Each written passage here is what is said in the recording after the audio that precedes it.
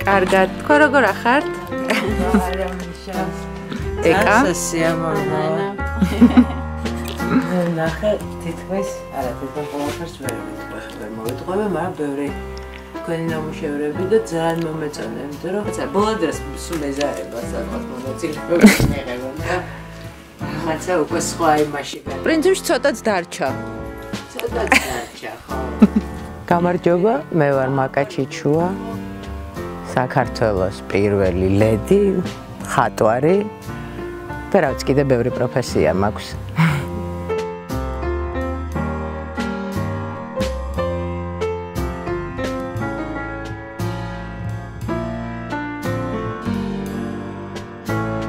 ეს იყო ღია აივანი და აი ზუსტად მაგიტო შევმინე.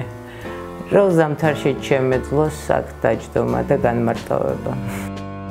ძალიან მიყვარს განმარტოვება და თან პროფესიაც ისეთი მაქვს, ხო? როცა ხატავ, მაინც გჭირდება რომ ცოტა მოცილდე იმ რეალობას, რაშიც ხარ და იმ რუტინას. ყველაზე მთავარია რომ გაქვს პანორამა, ხედი და ცას უყურებ, რასაც თბილისში ერთეულებს დარჩათ ამისი ფუფუნება.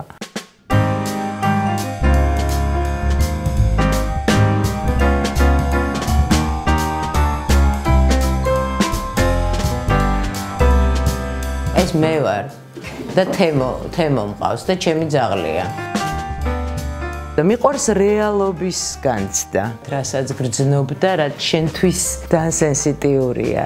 ეს მაგალითად არის აქ კურკოს ტყეა და ყანებია და ძალიან ხშირად დავდივართ სასეირნოდ. მე მგონი გიორგია, იცი, რაღაც რო ხატავ ხოლმე, მე მაინც მივდივარ ოჯახის წევრებთან და ეს რაღაც ერთ ისე მოვიდა, გიორგიზე დამოკიდებული გავხდი, ჩემი არჩევანი არისო, არასდროს არ მიფიქრია რომ აი ესე მოხდა. მე ხომ არ გადამიწყვეტია პრეზიდენტობა, ხო? ამიტომ დავიწყე გაცნობიერება იმის, რომ ამ სტატუსიდან გამომდინარე შეიძლება კიდევ რაღაცეები აკეთო. იმას ვაკეთებ, რაც მე მინდა. მე რაც განვახორციელე შეზღუდული შესაძლებლობების მქონე ადამიანების ცხოვრებაში, ხო? ძირითადად ბავშვებთან მიმართებაში. დედები არსებობენ, რომლებიც ძალიან აქტიურები არიან და მათ რომ არ ეშრომათ ამდენი დღეს არ იქნებოდა ესეთი წინსვლა ამ მიმართულებით. და მე საკმაოდ ისეთი აქტიური როლი ვითამაშე.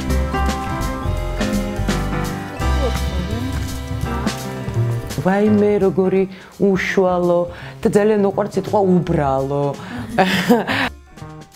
სულ არ შეცვლილ ხარ მეუნებიან.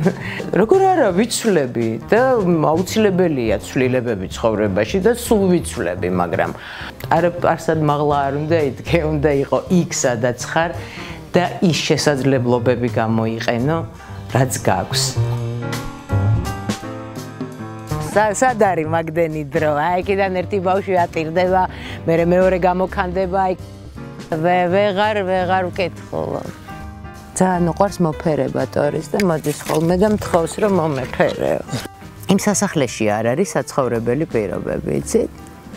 არ არის.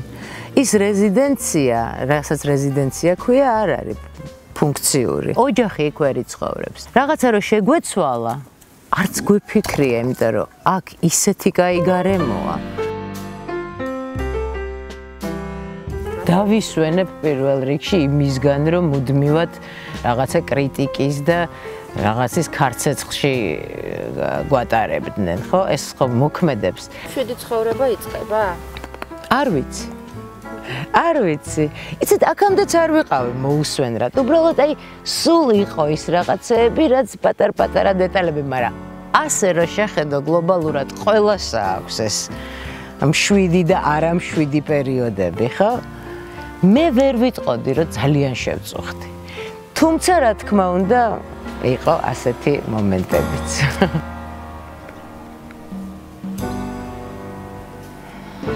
რა მზე არის?